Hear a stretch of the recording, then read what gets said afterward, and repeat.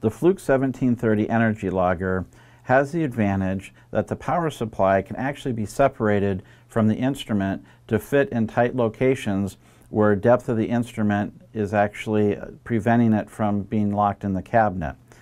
So to reduce the depth, we simply remove the power supply by turning the unit over and sliding up on the catch and lifting it off. Once we have it off, we can see the DC input to the power supply that goes to the instrument. With it separated, we are going to make use of the included DC cable to then make that connection to the instrument. So one end goes to the power supply, and the other end of the DC cable connects to the top of the instrument. So now we have the connection between the power supply and the instrument.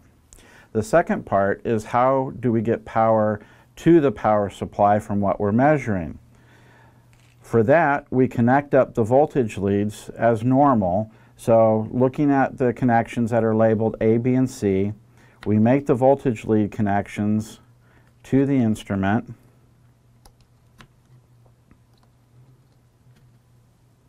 So now I have my measurement leads, phase A, B, C, and neutral, to the instrument. And then to go from the measurement leads to the power supply, we have two choices. We have a set of short cables that will allow us to connect between the two pieces right next to each other. But in a lot of locations, we actually need to locate them in a separate part of the cabinet. So we have much longer leads that then we can use to connect from the measurement leads. So for a three-phase Y or single phase, typically you would go from phase A to neutral. If you're on a three-phase delta that's under 500 volts, simply take the black wire and connect it to phase C. On the power supply, we would then connect the red wire to the left connection and the black wire to the right connection.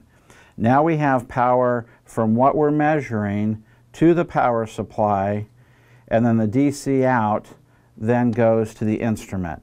We then can lay these in separate parts of the cabinet and still get our measurement done.